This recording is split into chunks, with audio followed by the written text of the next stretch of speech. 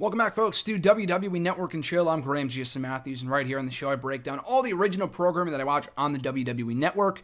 For the last number of episodes and a few episodes going forward, we're reviewing Season 1 of WWE Total Divas. Today, we're talking about Episode 12, Season 1, Seeing Red. So this was a really, really good episode for some serious stuff, from some silly stuff, for things that were just so stupid that was funny, and from some serious issues that you might find some life lessons in, including the first storyline of the show with John Cena and Nikki Bella. So the last that we saw these two in the previous episode, John had just recovered from his elbow surgery, and he then asked Nikki Bella to sign a cohabitation agreement, which basically says in so many words that if anything happens, that you have this amount of days to vacate the premises, and Nikki feels offended that he doesn't really have all that much confidence in their relationship, that he would have to ask her to do such a thing and whatever else. I can kind of see where he's coming from. I could see where she's coming from too. I agree with John, but that's just me. So we follow up on that angle from the last episode. Nikki basically asking herself, will I ever have a permanent spot in his life? Does he think that it's going to be temporary?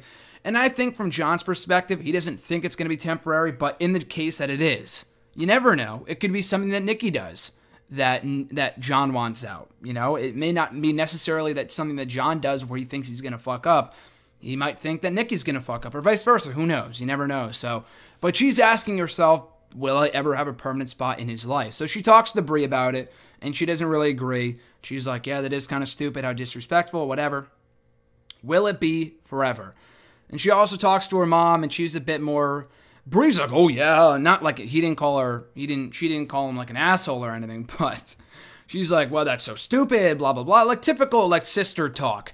But she talks to her mom about it, and she makes a couple of great points, and she says, you know what, it's probably based off past experience. He was once married, they got divorced, it probably didn't end well, so that's basically what, that she tells him, and I could not agree more. That's exactly what it is. He got divorced after marrying his high school sweetheart. He probably thought it'd be a perfect marriage, and it wasn't. It ended 3 years in, and he doesn't want to go down that road again, which is why he doesn't want to get married, and why he's asking her to sign this cohabitation agreement. So you can't go wrong there, and she makes a great point. So 2 points. 2 points to Gryffindor, 2 points to Mama Bella for great logic in this argument here. So Brian misses the weekend with Brie, and that's the other storyline of this show. Where Brie gets a little mad about, the fact that Brian's also he's always on the road, which I kind of alluded to in the previous episode, but he's got to miss a weekend home with Brie and Josie because he's got to do more travel and media and stuff like that. And Brie talks to Nikki, so she's seeking advice from Nikki now about John, because obviously John Cena does the same exact thing. He's gone all the time. Nikki says, you just got to suck it up and deal with it because he's putting food on the table for us. I know that, obviously they're divas too. But, that he's just got to do that. That's just him. He's got to, do what he's got to do. He just got to accept it after a while. And then it gets even worse. So Brie's out to lunch with Daniel Bryan, and he has to walk out of lunch on 2 separate occasions, and Brie gets pissed. Now, she's got to be more understanding that it's for work, and he can't just say no, because he's got to do these media calls and whatever else. But she gets really, really mad about this, and she only gets mad when she feels like she's been disrespected. And she goes, I want to date the Daniel Bryan from the beginning, from when we first started dating many years ago. And he's like, the less successful Daniel Bryan? And again, he makes a great point. He's making more money now than he ever has before. It's not really his choice. He just got popular. It's not like he said, adios old lifestyle. He hasn't really changed. It's just the fact that he's more popular and he's more notable now than he ever has been before. So she should just be happy for his success, So again, Brie and Nikki talk it over. They talk everything over. And Brie says, I feel like I just don't exist anymore. And Brian apologizes. He says, I will make some more times. That's pretty much it. So John says, am I a super evil person for going back to the whole John Cena and Nikki Bella angle here. He says, what if you turn into a super evil person? Again, it may not be something that he does that causes the rift in this relationship. It might be something that she does. So you never know if she's going to turn into a super evil person. So again, he makes a great point. It's not that he doesn't have confidence in her.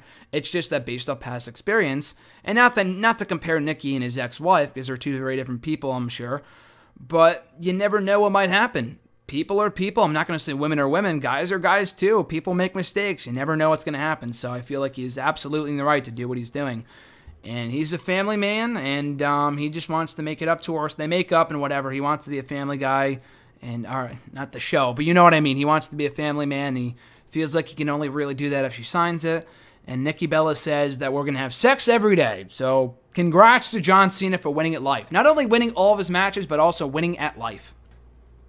We get to our next storyline of the episode with Vinny and Ariane. Cameron, basically, a.k.a. Cameron, where they can't have... Speaking of sex, perfect segue, that speaking of sex, it's not going too well for them, just because Ariane is hurting every single time they have sex, and she said it hurts.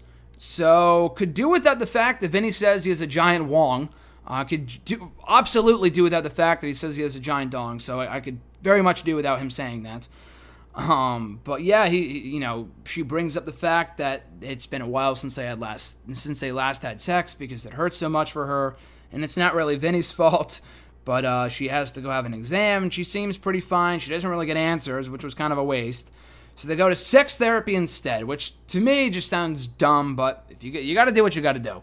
And she suggests more get a vibrator, some more role-playing, all this other kind of stuff, which again, she could have figured it out herself. She's trying to figure out what's going on because it hurts when she has sex. Whether it's because Vinny has a giant penis or not is pretty much irrelevant. I guess sex therapy, I don't know. Maybe they're finding other ways to get kinky without doing it. What are they doing? According to Chris Jericho. So anyway, Vinny buys some sex toys. They have fun. Great for them. So we go to our final storyline of the show again. One of the most... It seems like Eva is always involved in the most consistently entertaining storylines on the show. Just for how bad it is and how stupid it is, it's hilarious. So Eva trains with TJ, Tyson Kidd, to get better. And Natalya gets super jealous about this. And Natalya gets pissed, especially when he says, I'm going to go train with her again. Not behind Natalya's back, because he tells her, I'm going to go train with Eva. So he goes to train with Eva at the Performance Center. Natty to get even with TJ, or to get even with Eva. Even with Eva should have been the name of this episode, not Seeing Red, but which I guess is also pretty appropriate because Natalya was seeing red a lot during this episode in terms of just being absolutely angry beyond justification. But anyway, so to get even with Eva, she starts to train with TJ, with Fandango to make TJ jealous. And TJ is like, what the fuck are you doing? This guy has his shirt off. It gets really, really awkward. They fight at the PC. Natalya fights with Eva. She's like, Natalya, you're crazy. Like, we're not doing anything. He's just helping me get better. So Natalya gets super jealous. They make up, and that's it. So that's pretty much like the whole theme with this episode is that everyone they fight, they make up, which is pretty much a common theme throughout the entire show.